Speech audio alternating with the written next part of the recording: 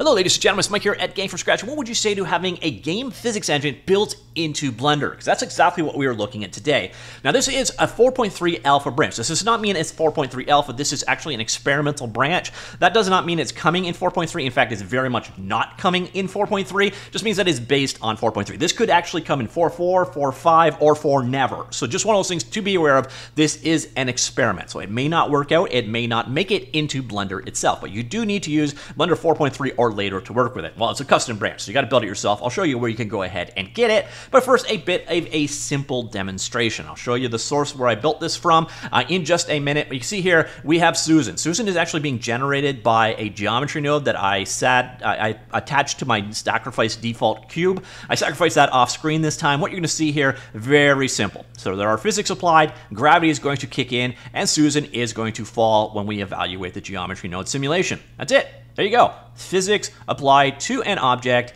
inside of Blender. Now, obviously, that's not really exciting because, well, for one, there's no collisions, no nothing going on there. So let's actually change that up a bit. I've already created another network here. I'll show you how this all works in just a second. And all I'm going to do basically is take this static mesh and merge it into the geometry that we're testing. This is basically an invisible static plane right here at 0, 0, and 0 that this guy is going to go ahead and bounce off of. So let's go see that in effect now. So we run that, and then boom, collision. So you can see this is how the physics engine is evaluating. You can obviously do much more impressive things than what I've done here, but you get an idea of what's going on. This is basically about the simplest hello world example as it gets, and honestly, it's not that simple, but I'll walk through how this works in just a second. You can do other things as well. So for example, we could apply some angular velocity on this guy right over here. So you can see we've already got this vector feeding in. Let's give it some angular velocity around the z-axis, and with that applied, there you see spin,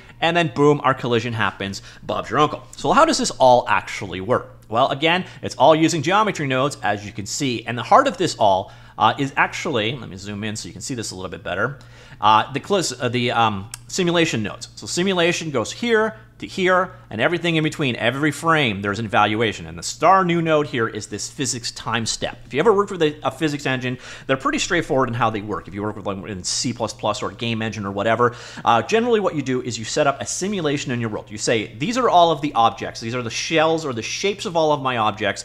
Apply a simulation to them, and then once it's finished simulating them, the collisions and all that stuff, then you move all of the objects in your world to go to those new locations. That's pretty much how it works, and that's pretty much how it works here, actually. So everything works off points, though, so it does get a little bit confusing. So what we've done here is we've created an object, so you create whatever object type you want. In this case, we did an instance of Susan. We create a collision shape of that object using a convex hull, basically a shape around the mesh of our object. And then we've got our point. This is our position in space. We just basically create a point 8 units up in the z-axis, and we populate all of this into rigid bodies. Rigid bodies are actually like the doers, the things or the data types inside of a physics simulation. So we've done that to create our Susan object here, and we do the same thing to create our plane to hit. In that case, it's a static plane that we create as a collision shape, and we set it up. That one is a static object. This is a kinematic, no, actually, it's a dynamic rigid body. In this case, this is a static rigid body. A static rigid body basically doesn't move. It's an obstacle in the world, but other objects, such as our object over here, will interact with it. And then we've got another object here called physics world. As far as I can tell, all the physics world does is gives you the ability to define how gravity works. I think by default it's negative 9.8 on the z-axis. If you want to create your own, you can set up a vector and pass that in. We got details over here. Yeah, negative 9.81 as the default here. So that's all that this guy does. And what you do is you take all of the physics geometry that you set up, so these various different rigid bodies and static bodies you've created, along with the physics world, and you join them all together. They are then passed into the simulation. The simulation calls the physics time step. It updates, and then here's where things get a little clunky. So now that you've got all the new updates and the calculations and such, you need to actually draw it. So basically, we're drawing our, so this is us drawing our object. So Susan is being drawn here again. So this is what actually draws the final mesh. What then we have to do is take all of the calculations that the physics engine did and update that object in the scene. So really all that this is doing is moving a bunch of objects, but it doesn't actually move the object that you render. So what we do is instead we're rendering a version of Susan in the world over here, and then we're putting its location available this way. So we're calculating the position and the rotation here. and then we combine those together, and then we set that as the transform of our newly drawn object. So again, a physics engine just calculates positions. You need to do the updating of the locations yourself in your geometry node network, which is what we were doing right here, and then we spit that out to the end of our output. Again, this is probably the simplest hello world you're going to see, and that isn't simple in the slightest. So this, again, is an experimental process, and I'm actually just scratching the surface of what it's capable of. So here is where you can find details about it. This is, again, an experimental version of it. It's implementing rigid body physics using geometry nodes inside of Blender. You can see, again, some much cooler tests of it in action right here. So he's created like a brick wall, a cannonball. So again, a much more defined example scene than what I've done, also a much more complex one. So you can see geometry nodes to create that brick wall. Then we're going to create this physics object here for this cannonball. All of these shapes have the rigid bodies applied to them, and then it's doing the calculations for you. So there you see a much more complex example in action. And then also, if you scroll on down here, you'll find someone did a hello world picture.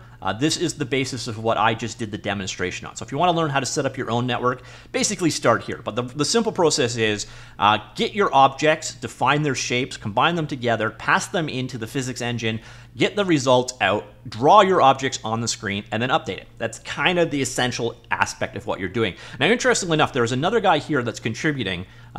Scroll on down here, this guy here, and he's written some patches for instance on points to clean it up, so it makes it so much cleaner for creating objects. Unfortunately, this hasn't been branched in or hasn't been merged into the code. I don't know if it's ultimately going to be, but this does make the node network quite a bit cleaner with his patch. He's done a couple of other updates as well, so it'll be interesting to see if those get broken into here. And you can see one of the other examples of what you can use it for. And then physics kicks in. Each of these rigid bodies calculates down. So yeah, that is, and here you can see, again, the same guy created more or less the same network, and then boom, you can see the end results of it. There is the node network that he used to do it. Unfortunately, he uses his pull request in order to do it. So unless you want to build things by yourself, you're not going to have this code over here, which is a shame. I hope his stuff gets actually merged in, because it's a lot cleaner. You lose all of this this part right over here, this recreating of your object. This part over here gets really streamlined down. So then you really only need to worry about this part over here. It does make the node networks quite a bit cleaner. By the way, if you're interested in checking this guy out, it is linked at the top of this. I will link this in the linked article down below. If you go over here to his particular projects, you will find it's available here. A bit of a breakdown of what is there. Do also be aware that there is definitely some instability here. Sometimes the physics simulation just stops working. It's one of those things that you want to know about, but you'll find if you scroll on down here, there's automatic builds of it that you can go ahead and download, and those downloads are available for various different platforms, which is kind of nice. Now, again, make sure you get one that is actually working. But yeah, that is the project. Again, you don't have to build it yourself, which is kind of nice. And then also, if you're interested in learning more about it, check out this video by Cartesian Caramel.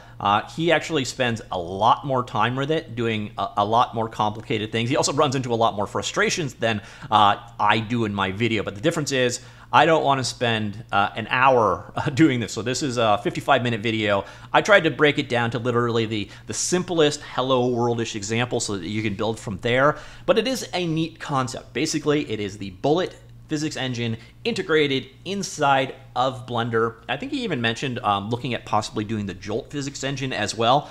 I'd love to see this. It's kind of the genesis of something that could be really cool, but again, a warning, this is an experimental branch, so there's no guarantee that this will ever become anything. But what's here now is ultimately very, very cool, and it's something I would like to see happen. But let me know what you think of physics in Blender, and I'll talk to you all later. Goodbye.